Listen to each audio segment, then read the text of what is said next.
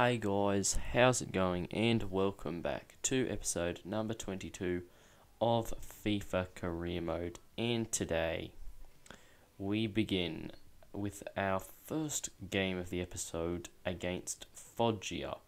And last time we played them, I believe we won 6-2. So hopefully we can have a repeat of that today. Apologies for the lack of episodes over the past week. Unfortunately, I was away on school camp, but now I'm back, so everything should be back to normal. Let's get into the game. It's at home today against Foggia. They're sitting 20th with is that half? Yes, I think that is exactly half the amount of points we have this season. So yeah, hopefully we'll win. It's a bit of a rotated side today, as you can see. Providel keeps his spot in goal though. Sec, Romagnoli, Leperto and Di Lorenzo in a bit of a different back line. Buglio gets a start. Castagnetti and Della Rocca in midfield along with Rodriguez.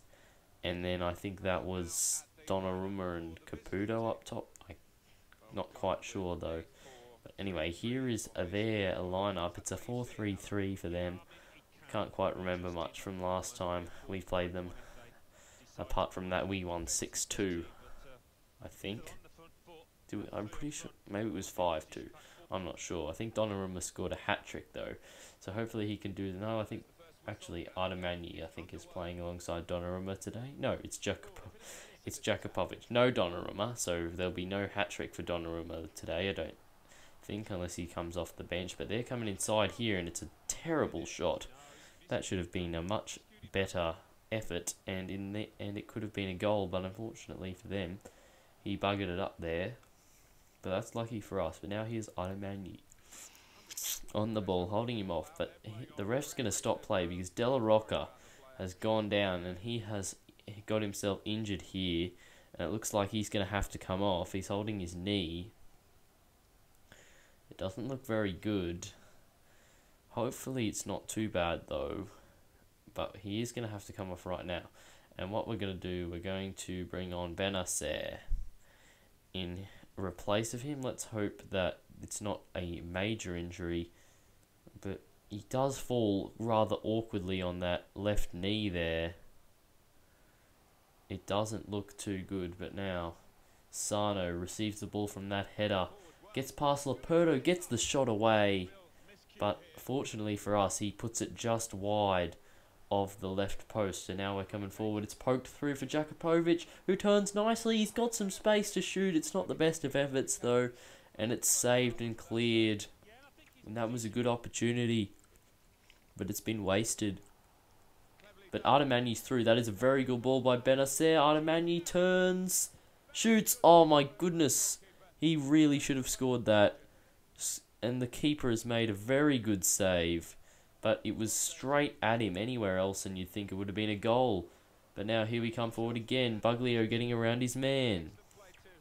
Puts a cross into the back stick. Benacer across goal. Oh my goodness, Artemani's missed another sitter. That surely should have been put in. As we have a look at the replay, it's actually an extremely good block by the defender to stop the goal in the end. What a block that was. Hopefully we can still get a goal from this corner. It's whipped into the box towards Jakupovic, but it's headed away. And Sec can't get the ball off this dude, Agadzi. No, for Dart. Anyway, here they're coming forward. It's played through for Nicastro. Sec's got to get back. He's beaten. Agazi's here. He plays it inside. Coletti! Oh, it's in the back of the net. And after all our chances, they've hit us with one up the other end. And it's 1-0 to Foggia. It's a left-footed... It's a very good finish in the end. First time on his left foot from Coletti. Not Joe Coletti from Brisbane Roar. His name is spelt a little differently. But now they're coming forward again. It's an opportunity. And it's got all the way through to Providel. Thankfully that didn't get a touch on it. Or it may well have been enough to take it past Providel, but there is half time. We trail at the break, and it's really not good enough. Let's hope we can come out in the second half and play a lot better, because we need to. That was a bad display. Few very good opportunities that should have been taken, and they did take theirs.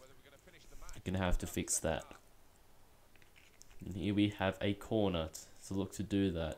Rodriguez gets it played short. He turns his man nicely into the box. The cross is blocked. It's going to get over the other side to Fedato, but he's tackled by Romagnoli, who tries to take it past his man. He tries the cross. It's over the back. Sek is going to get there first. He whips it in first time. Artemagni's free, and that was well saved again by the keeper. And they managed to work it clear. And now it's launched over the top. Fedato's going to get there. Providel's coming. He stops. The cross goes in. Oh my goodness. What an opportunity. He had more time than he thought there. And he's completely buggered up the shot. And now they've hit the crossbar and it's on the rebound. It's put in by their big, bald player. I don't know who it was, but the shot on the volley is it hits the crossbar and falls to Fedele, and now we are well behind. Castagnetti looking to reduce the deficit, but Pellizzoli saves again. And with just 13 minutes left, we need 2 goals to pick ourselves a point from this game. Rodriguez is going to whip it in. Caputo heads it, but it's straight at the keeper.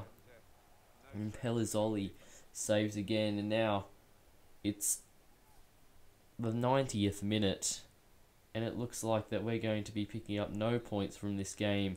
And there is the final whistle, and Chiavari, who were on equal points with us before this game, you'd think would have now overtaken us due to this poor performance. But Pellizzoli surely got man of the match there, helping his team keep that clean sheet with multiple fine saves. But thankfully, we get extremely lucky, and Chiavari also lost. But as you might have seen there, Della Rocca has done his ACL and is going to be out for 7 months, I think it said. And that is not good news at all. But now we're going to head into the second match of the episode against Novara. Let's hope we can have a better result today. It's away from home, but it's in the daytime. Hopefully we can perform better under the sun rather than under the lights. But we'll have to see. We do need to perform a lot better than that game against Foggia, though. That was a terrible performance. The finishing wasn't up to scratch. And another loss will surely not see us keep our spot in second. But Novara, a decent side.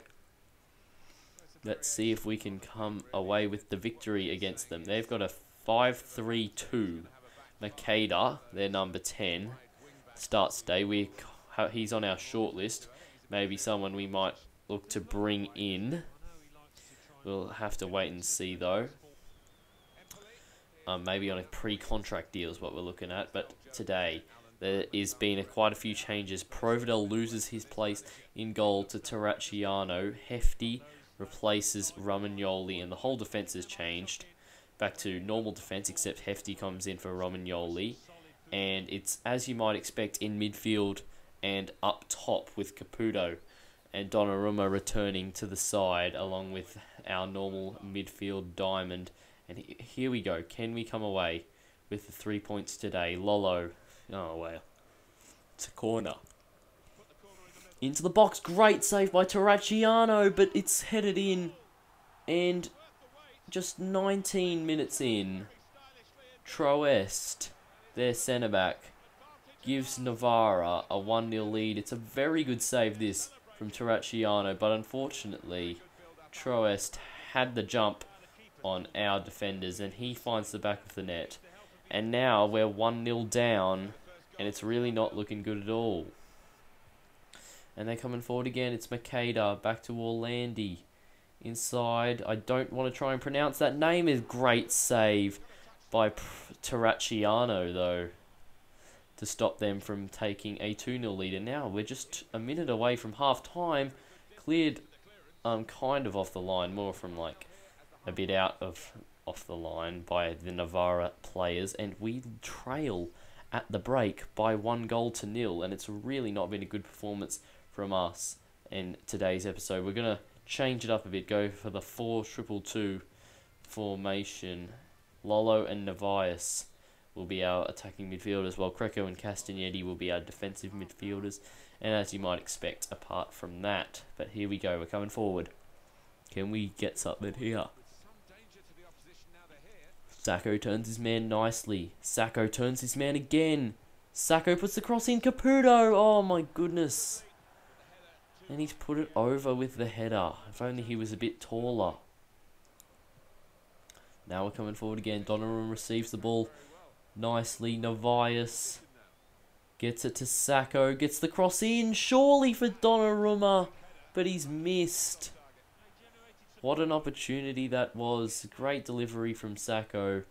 And Donnarumma just looked to glide it into the bottom corner. But unfortunately he missed. But we're coming through again. It's Navias who turns.